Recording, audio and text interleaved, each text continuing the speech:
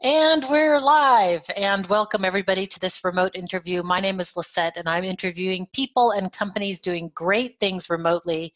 And man, have I got a surprise for you guys. Today on the line, I have Pilar Orti and Maya Middelmiss. You guys know both of them probably from the past. I was a guest on Pilar's show, the 21st Century Work-Life Podcast for Ages. I've worked with them both at Happy Melly 1 or Management 3.0 as colleagues. And now Pilar and Maya have written a book together. And the book is called Thinking Remote: Inspiration for Leaders of Distributed Teams. So we're not going to start with what your virtual office looks like, because people will have to listen to Pilar's interview way back in the beginning to hear about that. And also, what I really want to know is, why'd you write this book? Your competition to my book. No, I'm kidding. No, we're not. Totally joking. Totally different styles and formats and everything. So, yeah. But it is a great book. Lots of really good things in there. So let's start with why you wrote it. Why did we write the book, Pilar? Well, because we had lots of blog posts. That is why we put the book together. So we've got lots of content on our blog. However, people who buy books sometimes are not looking for blog posts. And there are some people who prefer to read a book rather than to go online and have a look at blog posts. So the reason for putting it together and giving it some sense of whole also was to look for I will say new audience, new readership, to put our stuff out there on a different platform. Yeah. So and also to say, this is what we're about. And also the format of it. This is the format we're about, which is some long form stuff where you can dip in and out. It covers lots of different topics. And yeah, so that was the reason. Anything else, Maya, that was behind you saying, yeah, let's do it? Yeah, well, I think I agree with what you said about it being, this is what we're about. And I think the process of actually compiling it and curating our existing material really helped us think through that and draw out the themes, because a lot of those, it was written mostly from existing blog posts that we put together in a new way. But whilst we do have some kind of strategy with the blog, we don't tend to go through and think, we're going to have a specific amount of content or posts per year about X or Y. And actually reviewing it all made us really realize what we were about, what our strengths lay in, and where we were getting the best feedback from the people who were interacting it. And those are the things that we want to do more of, where we feel we can best add value. So that's what made sense to pull together, as Pilar said, into a format that people can own in one place, can reference, can flick through, that's indexed, and they can dip in and out of and find those little chunks of inspiration when they need them to solve an immediate problem. Super. And we did write some extra. There was one extra blog post, so one extra chapter that went in when we looked. Actually, we haven't covered that. Yeah. And also Maya wrote some leadership reflection questions that went at the end of each article, which are not on the web. So it is a complete object, a complete work of art on its own. Yeah, I can imagine it's really handy, because as I go to my website sometimes to search for different topics, it's true, they're scattered throughout 240 something blog posts, and only I really remember, like, oh yeah, I did this one like 4 years ago on this thing. So yeah, putting all the essential stuff in one place, in one well organized place where people, and like you said, flip through, you can index it, like, oh yeah, what do they got on team building and all that stuff. So it's called Inspiration for Leaders of Distributed Teams. So I'm assuming it's written for leaders of distributed teams. Why did you pick leaders? Why focus on the management? That's who we focus on. Yeah, we do. Go on, Maya. We're really all about change. So I think we were interpreting the idea of leadership quite broadly, as in people who are change makers within their teams or organizations, and the idea that anyone can be inspirational and anyone can make things happen. But obviously the book is about changes, so hopefully it's the people it's going to inspire most are those who are in a position, either professionally through their role authority or just because of the effect that they have on other people, that they can say to others, let's try this, let's put this into practice and see if it improves things, or this is the practice we want to move towards. So leaders, yes, but the aspirational leaders as well. Indeed, because managers and leaders are totally different things. And one of the quotes, or one of the things you said that the book was in the book, you said it's a handy tool for informal learning within management teams. And I thought so too. As I read through the reflections, a lot of the book is you should be thinking about these kind of things. You know, you need to be thinking about your virtual space. You need to be thinking, and then giving the pointed questions for people to really dive in, and not saying how to, but more saying, keep these things in mind, which I really enjoyed, because it's true, every team is different. So there's no silver bullet for any team. So indeed, it's exactly the point. If I can pick up on your point, Lisette, about that managers and leaders are not the same thing. However, most managers are being asked to lead their teams. And especially when we are in the, well, I'm going to retract myself quite quickly. When we are in the virtual remote space, we are asking managers to be less hands-on, more to provide more the ecosystem for the teams to be self-organized. Of course, you can also do it in a different way in the online space. You can also be more hands-on and more controlling if you really want to. So, but for us, it's the fact that those people who do have that managerial role, they need to see it more as a leadership role. And also then, like Maya's saying, there are actually people who might not have the official management role, but sometimes they have been tasked officially with change. So we're also we're also wanting to provide for those people. Really like it. Really like it. So what I've done is I've gone through and read the book and wrote down things from most of the chapters that I really enjoyed about that chapter. And one thing that I really liked about your book in particular was actually the first chapter about designing the digital workspace, because that's something that I think very few people put a lot of thought into. I hear it here and there, people talking about it, but that's not something that I hear very often. And one of the things that you guys focused on is, well, one, what can we learn from the physical space that we can transfer into the digital space? And then what needs to be different? And I really like that you are thinking about how people should feel when they're entering the digital space. And then you've given some questions to ask when designing. Why did you include this in the book? What was important to you guys about this? And I don't know who to ask first. I don't want to pick somebody and then have them be like, actually, Maya's the one. So I'm going to just ask into the group, and I don't know, we'll raise hands or something. Well, Pilar wrote that section, so I think she should respond on that. I will answer in that the whole concept of designing the space seems to go out of the window sometimes, because we just adopt a tool. And many times we adopt that tool and we don't customize it. We don't think about whether the stuff it's asking us to do fits our own workflow, our own work process, our own team identity, sometimes our own culture. So it's about being very deliberate about how we're using technology and this concept of designing so that it fits, so that we construct something that's going to help us. So a lot of thought. You hear it all the time. I was having a conversation the other day in a bar with someone who said, yeah, I've heard of how open plan offices, they're not conducive to that and that. So what we do sometimes, we put a clear wall so that people can have a private conversation, but see who's across and to give that sense of openness, but also privacy. Those conversations rarely happen when a company or a team is adopting the digital workspace.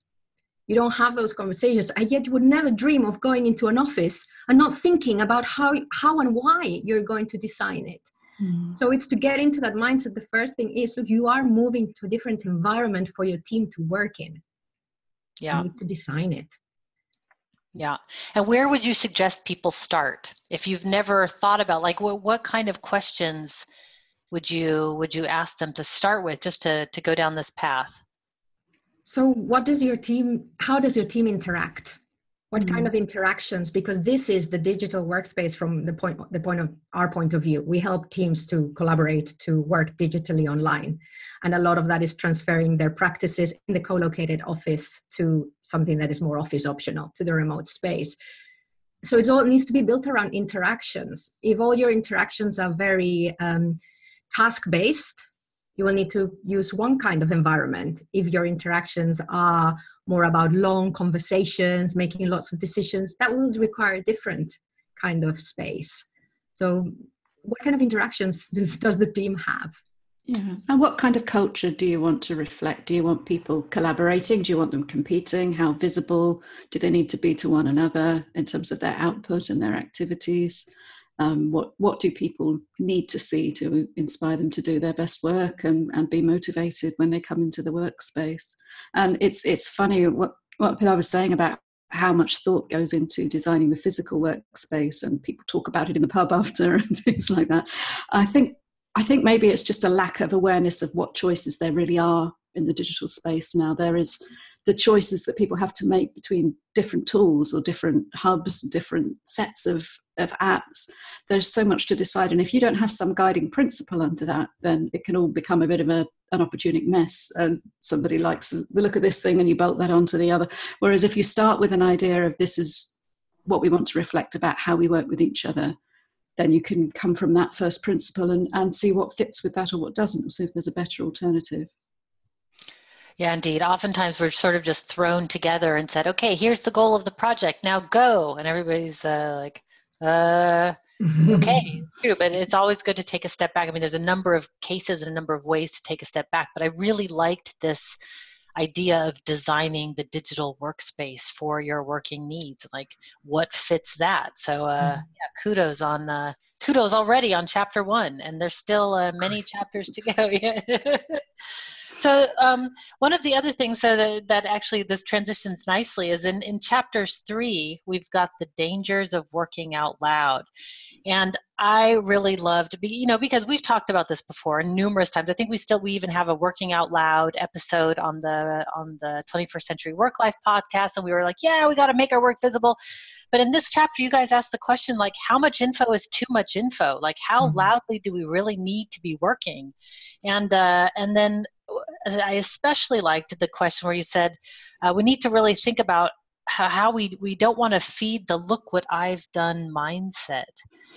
And that really struck me in particular because, as I read on the Management 3.0 team, we use I done this. And everybody writes down what they've done that day. And really, when my list is short, I'm really sitting there like, what else can I add? Look like, I mean, that, and I'm like, wait a second, what I did was totally valid. I tracked my time. I'm an honest worker, and like my list was short. I just did these 2 big tasks today. That's the only thing I did, but it's still compared to like everybody else's list, it's like really short. So I agree that this is a really important point to make. And so I want to just bring up the topic of working out loud and your views on visibility on remote teams and how visible do we need to be with each other. So I know this is sort of a broad question that isn't even really a question, but I would like to open up the floor to talk about working out loud because I know that there is stuff here that needs to come out. So stuff. Okay. Stuff. We do stuff. I suppose really this is almost the same question as the last one, because how visible you need to be and in what form depends on the work and how people are going to interact over the work. And it might well be that somebody is working on a big, like a single written project all week, and all that they're able to be visible on is by saying, hi, I'm going to be head down in this all day. Oh, please don't speak to me, in fact, because I'm going to be... And I remember using that I Done This app when I was working with you, Lisette, and I was working on long research projects at the time, and often getting to the end of the day thinking, what do I put? I know I've done 6 hours of something, but it's not a list of tasks, and like you, casting around for what to make visible. So the app shouldn't drive that expectation. And we certainly, in the teams that we've worked with, and on the podcast recently, we were talking to somebody who live streams their coding on a Twitch broadcast, and you can't get more visibly working out loud than that. And every thought he has, he then types on the screen into GitHub, and people can see it in real time. Now, I couldn't imagine working that out loud. Yeah, there's a difference between out loud and surveillance. Yes, like we also don't want to go into surveillance state either. Yeah. Well, I think it goes back to also what Maya was saying. It goes back to why are you doing it? Why do you decide that in your team you want to, sorry, I keep banging the mic, why you want to work out loud? What is the point? Is the point to share our work process? Is the point to know where we're at? Is it progress? Is it accountability? because those all require also different processes. So if it's more of if it's more about accountability or progress or of the work, then you want something maybe like I done this or Trello. But if it's about thinking process, then maybe you want a blog post, like they do in Automatic and other places. Or maybe it's actually a case of working on your work in the cloud. And then you don't even have to tell anyone what you're working on, because the work is there. And if someone wants to see what you're working on and where you're at, they look at that. And that is this is something that not many teams who are making the transition are ready to adopt, is truly making the work visible before it is complete. Because it's eggy. We're not used to it. We're not used to sharing something until we're ready for feedback. Sometimes it's just good to have the stuff out there, and then someone wants to know where you're at with it, they can go in. It can create problems, because if you're someone like me who makes stuff very messy until it's ready, if someone goes in and sees it messy, they can go, oh, it's never going to be ready. However, that's where knowing the team comes in. That is where trust, that is where knowing how people work comes in. So it's really hard work, actually. Yeah. And it all depends on the point of view of whoever needs to see it as well, because often all that information is there. We're all using cloud-based apps. So actually, it's probably perfectly possible within your suite of software to know exactly what's happening with everything at any given time. If, well, you'd probably be more of a manager than a leader if you spent your whole time just watching what everybody else was doing instead of actually leading them or doing any work yourself. But often, so it might be a case of designing specific data visualization tools or dashboards or something, so that the project manager can see the state of every project, or so that the finance manager can see the state of all the budgets or whatever, without having to actually go and ask people to report on what they're doing, just to make what's already out there visible. And certainly that making that work visible shouldn't be work.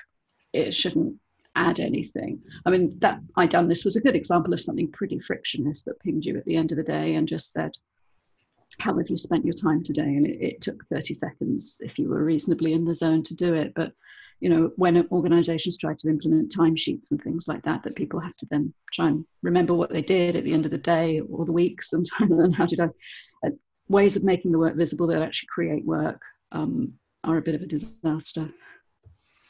Yeah, what I really like about what you guys are writing about is not the how-to, the specific how-to, but you're taking a step back and asking why. Why are you doing this? And I really enjoyed that aspect of the book. It's refreshing, and it's important, because I think in all these questions, we're really quick to dive in and just go, and we don't often take the step back to talk about these things. So I really like that. Can I add something, Lizette? Of course. Sorry. So, and what's very interesting, of course, is just to see how we're continuing revisiting these principles and how we talk about them. So when we put the book together, we had this chapter, like you say, the dangers of working out loud. We talk about working out loud. Since then, we've changed what we use working out loud for. And actually, what we now talk about is visible teamwork for the stuff that happens within the team. Because, I mean, particularly, I was thinking that working out loud seems a little bit like we're being very noisy. We're maybe not listening enough.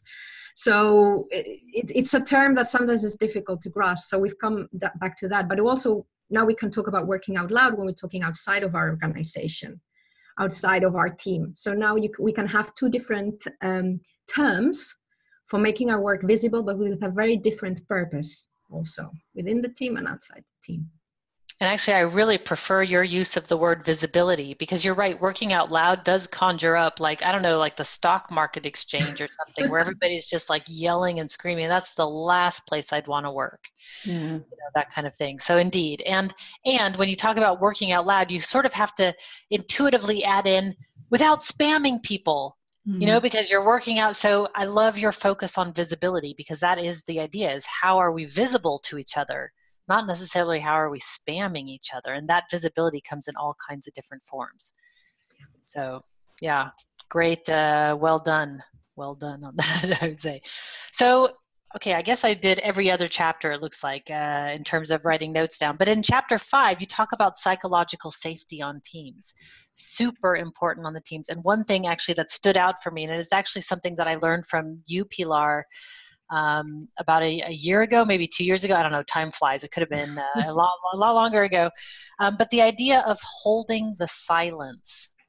So there was one time, Pilar, that we were on a call together, and you asked a question, or somebody had asked a question into the group, and it was really silent. And I like jumped in, and sort of like in this awkward pause, I sort of jumped in and started something else. And you, Pilar, were like, hold on.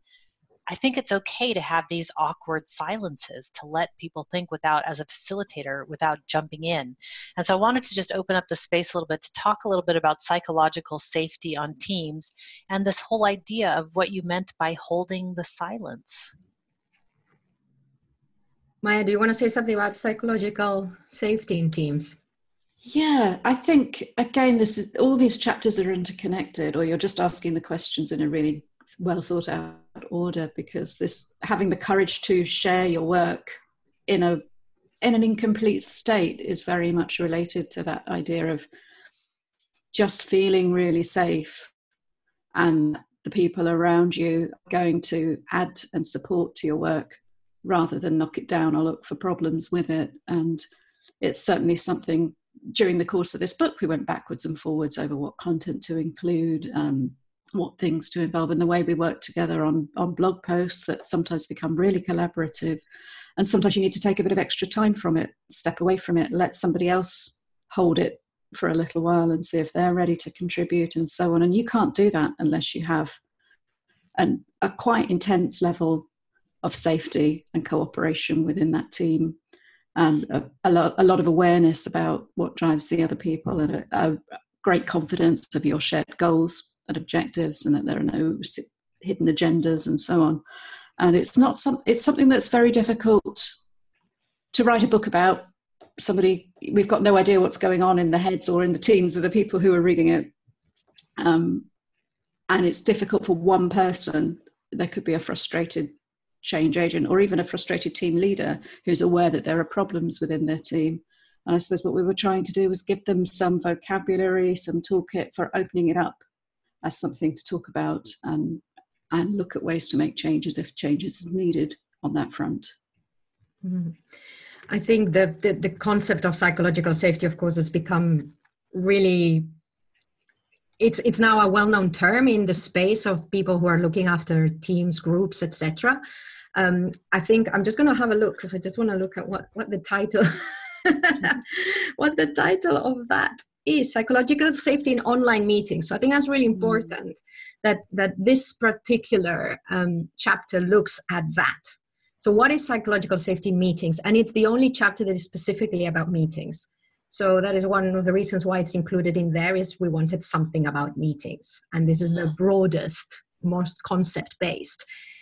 We need to start talking about psychological safety all the way through also. Mm-hmm. So we've got the meetings where we create a lot of team norms, and where, especially as leaders, or especially as hierarchical managers, our behavior is going to then ripple throughout into the team. Our behavior can become a team norm very easily in meetings. So it changes the focus of how am I going to run this effectively, as to how am I going to run this safely, so that people are safe. And safe doesn't mean that we all love each other, because we don't. I mean, sometimes if you're really lucky, you love everyone in your team, but sometimes you don't. But that's okay. All you need to do is to feel safe with them, to challenge them, to take their criticism, and to say and to disagree with them, especially with the manager. So that is really important. And of course, in an online team, that becomes even more important, because as soon as we don't feel safe, we detach, and it's very easy to detach. Yeah, it's so easy to detach online. I mean, you just close the laptop and stop responding to messages, and yeah, you're gone. Yeah. And on silence, again, it's very interesting, the concept in meetings.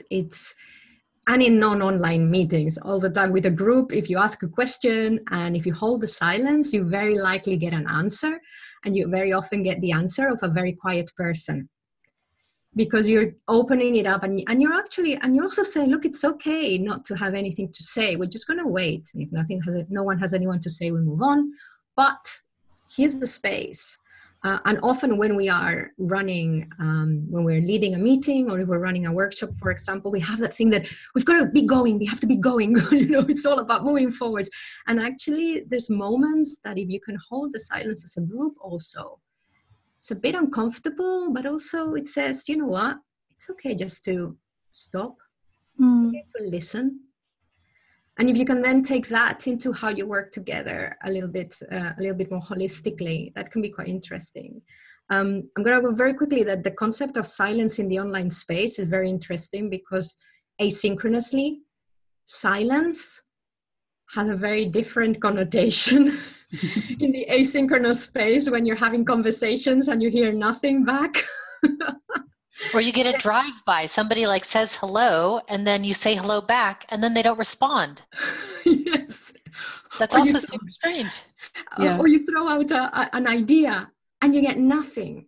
So silence in meetings is very powerful, but silence in asynchronous team communication needs to be clarified. Really good point. Really good point. More to look into. More to look into. Indeed. Okay, so on to I don't want to just blaze through all the chapters, but we're going to run out of time if I don't pay attention to it. And there's some really good things here. Let me see. So I think I don't remember what chapter I think it's chapter 9, but there's a quote here that I really liked. It said, "To show frustration, first you need to show that you care." So I think this is the chapter, Pilar, where the woman said to you, "I am really frustrated with you." And I think this maybe is part of the psychological safety chapter. I'm not really sure. Sorry, my notes are a bit more disorganized than I expected somehow. But it says, one of the things that I took away from this, so one of the things is in order to show frustration, one, it has to be a psychologically safe environment. And we need to be able to show that it comes from a place of caring. Like it's okay to tell somebody you're really frustrated when they know that you truly care about them, right? Because that's a different way of just, I'm frustrated with you and I don't really care. And one of the quotes that I really liked was, in order to build that kind of relationship, we need to work at it. And it sounds really simple to say that, but I personally, in particular, have a very difficult time maintaining relationships as it is. It sounds probably strange because I'm like really public and blah, it's all cheery on the podcast, but I do have a really difficult time keeping up with people. And I've tried to come up with systems. In fact, like I have a stack of note cards with all the names of my friends on it. Every day I pick a new card and that's the person I pay attention to. I do something for them that day in an effort, because maintaining relationships is work. I mean, maybe not work, but it is effort. And I think that is a point that we miss a lot on teams, is we need to actually put the effort in. So even when you say, Pilar, that we don't love each other, that's often on teams. We don't love everybody that we work with. Sometimes it's a professional relationship and it's totally okay. Sometimes there's people I've worked with that I don't like at all, but we still have a fine professional relationship. But still, building that relationship is work or is effort. And that's something that gets really I really enjoyed. It sounded like a really simple tip, but I really enjoyed that reminder that it does take effort. So I guess I'm not going to ask a question. I'm going to just leave an awkward silence to see if you have anything to say about that. I suppose I'll just say I really like that idea of what you just explained that you did, of actually making it something systematic to check in with people as part of your team, and that you have a tool and a system for doing that. Because whatever works for you. And I think it's something that we could be a little bit embarrassed about talking about, because we think that people with the greatest social skills somehow have that all in their heads at all times, and they're just constantly giving their emotions to other people, and it's all completely top of their mind the whole time. But actually most of us have quite busy minds, and it doesn't mean we don't care about people, but we have to actually allocate some attention and resources to that building of relationships and maintaining them, not when there's a problem, but in a way, without sounding really cynical about it, to build capital against when there are issues with the work and so on, and when you do have to tell somebody some feedback that might not be comfortable for either of you, or that you can tackle a problem together because you've built that relationship and invested in it over the long term. Yeah, it's true. People that you've put time in with, they'll understand. Like I have friends back in the US, they've known me for years now, but our friendship is so solid that they know that if I don't respond for a little while, that I'll be back. It's just that I'm too overwhelmed to respond. They know that about me and they don't hold it against me. They love me anyway, despite all my flaws, despite all my flaws. So how then what do you tell leaders then to think about in terms of team building on their teams, in terms of putting in the effort? What are things that people need to be thinking about in this space? One of them is what you've said, is you need to have that in your schedule to make sure that you've got your connection with the individuals. And especially I'm thinking now more of management, because if you don't do that in the online space, it will not happen. So make sure that you are building consciously those relationships with the individual. And it's everything we've been talking about, is having that ecosystem that allows for interactions that don't involve you. This is where it gets really tricky, is that when we have great teams should be able to operate without their managers or their leaders. It doesn't matter. Even you can put a team together and you maybe lead the team towards a goal, or you lead them through change, but actually a team needs to be strong enough to stand on its own. And then especially when we're making the transition as managers to the online space, we need to be pulling back, and our role becomes more of a facilitator. And by that, I don't mean a neutral party, but I mean someone who enables other people to do stuff. Mm-hmm. But this is really difficult because they always say it's lonely at the top. And sometimes management is a very lonely position in every time, because sometimes you are the one making decisions and probably the one making unpopular decisions. And then if you add the fact that actually you need to be constructing your team communication systems and brokering relationships between your team members if they're not strong enough yet, so that they can survive without you, that is really difficult. Huge job.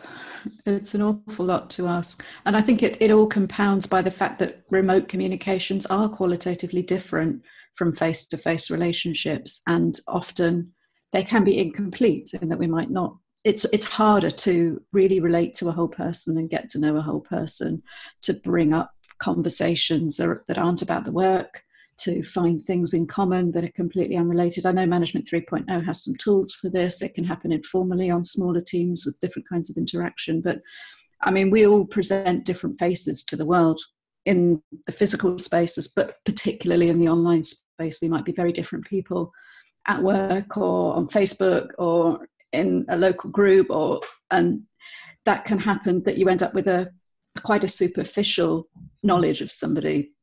And actually what counts if you are trying to solve problems or resolve conflict or something further down the line is knowing that whole person. And that doesn't always come easily in the online space. It takes quite a lot of time and a lot of quite deliberate attention and effort, I think, to really get to know people well.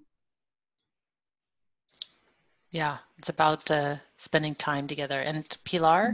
Yes, I'm going to add something. So something I've been talking to recently with Teresa Sigilito Holema. She's an intercultural global virtual team specialist. So it also, when you're building the team, actually strengthening the team development, team strengthening, I prefer that to team building, it's not just about those relationships. That's what we need to focus in the online world, because it'll get forgotten if not. But it's also how we structure the work. And Teresa talks about interdependent tasks, that if we can do that within the team to get people to be working together as much as possible.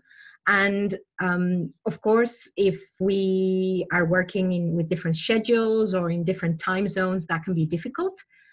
So then what else can we do in the team that gets us to work interdependently?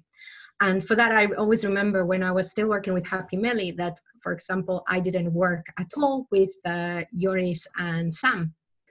And so, we were part of this 12-person team or task force driving organization, but I rarely got to work with them. So we worked together on a feedback process for the team. And that got us to strengthen a little bit more. And then if I'd stayed longer, I'm sure I would have worked with them at some point, and already we would have experienced that working together. So I think let's not just think about things that are as well as our day-to-day tasks that we can do to get stronger, but let's think about how we can structure the work to help us strengthen those relationships too. Love it. These are all really great things to be thinking about. That's why you should get their book. Again, it's called Thinking Remote, Inspiration for Leaders of Distributed Teams. And I've got one more question, but I'm trying to look at my notes. Oh, this is it's kind of a very, travel tips. This was, okay, that's what I wrote. I did this like late last night as I was writing my notes, and I can tell it's because my handwriting. So the last chapter, it's called Remote Work, Anytime, Any Place, Anywhere. And so I have to just say what I find personally funny about that is, so my book, of course, is called Work Together Anywhere. And my husband, Florian, always makes fun of me. And he said, your book should be called Work Together Any Place, Anytime, All the Time, Everywhere. So when I saw this chapter, I'm like, yeah, work together anytime, any place, anywhere. So, sorry for interjecting my personal stuff. But in that chapter, you have a bunch of, I wrote down here, travel types. Travel types. Is that ringing a bell? That was the chapter that I wrote, and it had some slightly tongue-in-cheek reflections about the assumptions that we can do all our work anytime, any place, anywhere. And what I found by testing that to destruction was that some kinds of work are very well suited to being done on your phone whilst running for a train, or held up somewhere, or trying to respond to a deadline when you're not in your traditional work environment. And obviously some kinds of work, as I really should have known, are definitely not best done under those circumstances. So the chapter was really about, yes, it's wonderful to have this flexibility. Yes, you can respond to changes and situations outside your control, like travel delays or problems, but actually in an ideal world, you're going to really try and plan a little bit more proactively, so you're not trying to edit copy on your phone whilst traveling, or trying to do interviews with people whilst you're in a shared space, and all sorts of things. That last summer I had a very complicated domestic routine going on and things I had to get done. I also had lots of work I wanted to do, and then there were emergent events that, I'm going to be there, I can do this, and basically massively overscheduled and nearly got myself into an epic mess, and created a lot of stress, not just for me, but for people around me trying to do that. So it was some interesting lessons learned about how to work while traveling. I really admire people who literally can do all of their work anytime, any place, anywhere.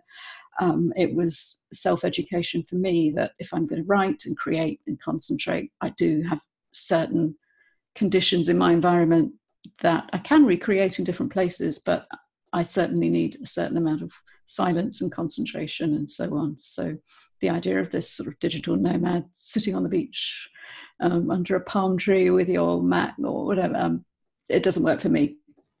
I know what I need, I know where to find it, and I love the freedom and flexibility to be able to create my work around those circumstances with as much discretion as possible. And that's the only thing that kept me sane last summer, was I could choose to a certain extent what to do where. Yeah, indeed. I myself have a lot of trouble of getting certain kinds of work done while I'm traveling. I can't focus. I get frazzled. I'm overwhelmed easily. And then when there's, travel stuff in the mix, it just sort of makes things chaotic. And I end up starting every email with apologies for the delayed response. It's like a macro on my keyboard at the moment, And at some point I'm just like, screw it, I'm not apologizing anymore. It's busy. I can't, I don't know how people do it. I just can't.